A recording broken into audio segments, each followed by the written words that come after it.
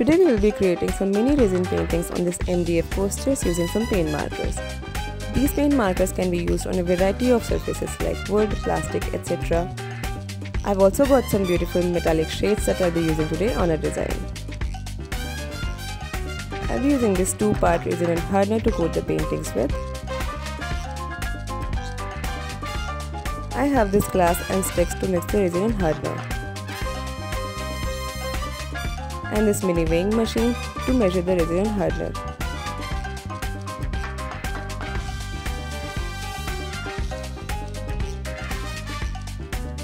Let's start the process with paint markers and MDF.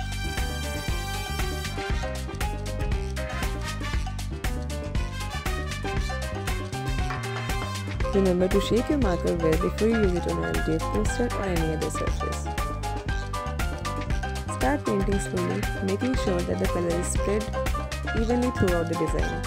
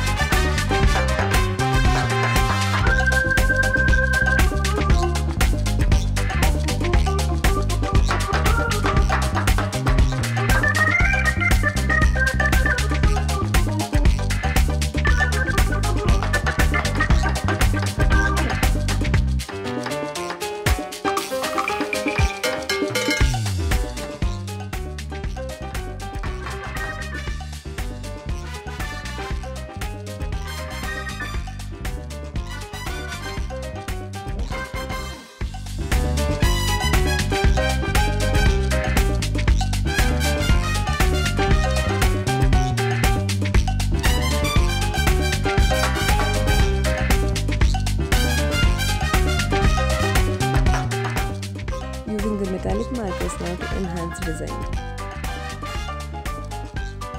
I'll also be using it over the leaves to create textures and patterns.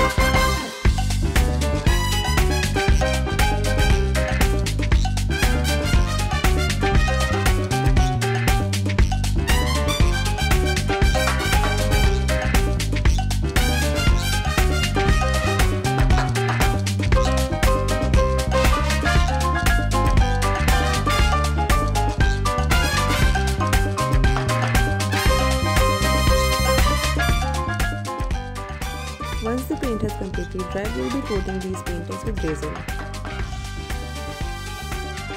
I will be using this 2-part resin consisting of resin and hardener. Before you start working with resin, make sure that you read all the usage and safety instructions behind the bottle. Here we have to mix 2 parts of resin with 1 part of hardener. Make sure that you mix an accurate amount of resin and hardener to get a properly cured piece.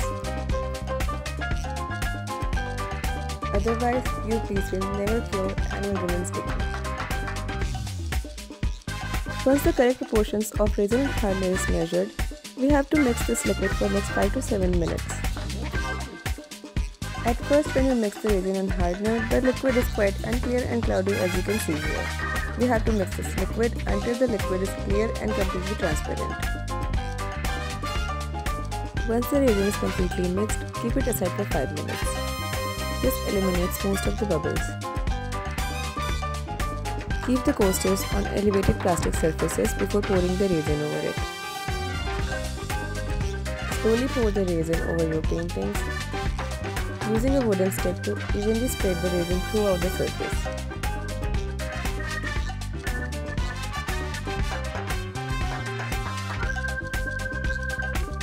I will also be mixing some glitter here with resin.